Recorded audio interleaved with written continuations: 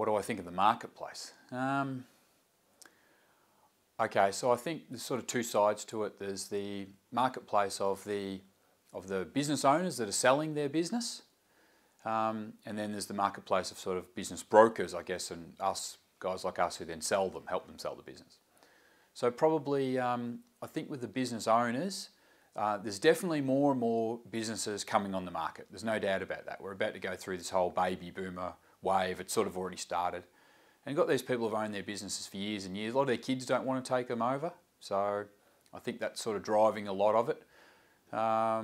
Yeah, so they need to sell. They want to exit their business and they want to cash in, basically. So that's driving a lot of the demand for people wanting to sell. I think getting businesses to sell is not overly difficult. You know, you just sort of need a good system and a brand to be able to do it that they trust.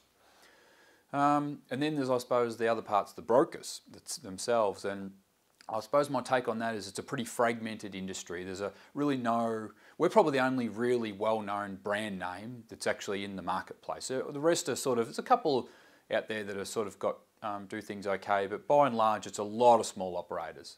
So, and I think where people sort of head with a decision like this is sort of unless I've got a personal connection with someone, then it's probably branding, you know, like who they trust, who seems to be the biggest, who seems to be the most professional, because it's a pretty big deal if someone's looking to sell their business or even buy a business too. So that's probably my take on the market. The life of a business broker. Harder than one probably thinks.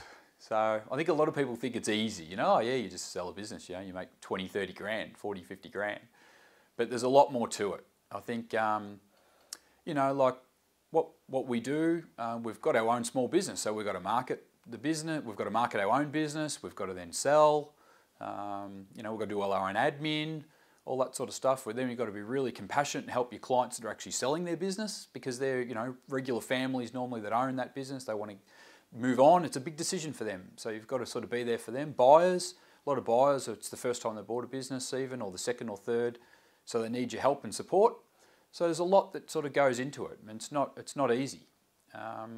But it's I love it. You know, you meet so many people and so many business owners. That's the best thing. And you learn all this stuff about business. Like so much I've learnt basically from everyone else's business that I've seen, you know, and so it really helps you a lot. And then even with my kids, like I'm teaching them about business based on a lot of things that I've seen other people do. So hopefully they'll, you know, be really good with business and investing and that sort of stuff, as it's sort of one of the spin-offs that comes from sort of being in this industry, I think. But yeah, but it's not easy. How much money can you make? Yeah.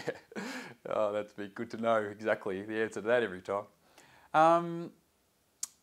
Okay, so I suppose I can just look back over all the years that I've seen, you know, people in our own group, other business brokers that I know, people are sort of in this industry.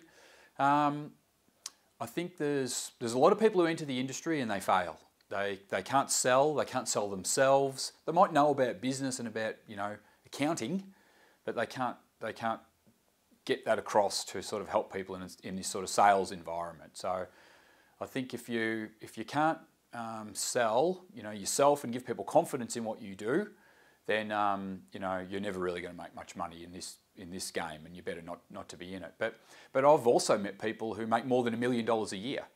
So there's not many businesses you can go into at such sort of a low cost base to be able to get into, where it offers that sort of potential. There's sort of really no limit, because, you know, you're selling all this stock. Like, you can literally have millions of dollars worth of stock that you're kind of selling, all these businesses, but you haven't actually had to pay for any of it. You've just got it listed on a bit of paper, and then you just sort of put the buyer and the seller together. So that's one of the great things about it, I think. But it's a personal exertion business. And what I mean by that is, you know, it's how much you put in, how good you are. And really what we do, like the whole Fin ecosystem, we provide two things really. We provide you with all the system and infrastructure and everything that's there for you to be able to then go and do this. And then we provide the brand credibility. So that's the two things that you get, you know. And of course we train you on all that sort of stuff. But then once you've got all that, you then go and do it, you know. It's not going to make you money. You'll make yourself money. It just helps you. And that's basically what the idea is. But yeah, I mean, it's been great to us, very kind to us, this industry. You know, I know myself, I've done really well. out of it, but I've worked really hard too, you know, and really tried my best to look after the clients and do a really good job, and that's, you know, and constantly train myself and try to get better, and that's really what you've got to do if you're in this or any sort of professional services industry sort of like this. So, what do you do every day? Well, not me, but yeah, obviously someone who's doing this in business sales. Well, I guess we've got pretty good software, so you know the day would involve you'd come in the morning, you'll open up your computer, have a look what you've got on for today. Normally you'll have people that are coming on, buyers and sellers. You'll just run through your list and see what you've got to do with them. What buyers do you need to get more information for or help them move to the next stage? Maybe give them a call, have a chat, that sort of stuff. What sellers have you got on the go where they're looking at selling, maybe coming on board? What more information you need to get for them to get the business ready for sale? So that's normally the first thing sort of you do is just get your day organised. That you've probably then got meetings already booked, because normally to do this right, you're booked out normally around about a week in advance.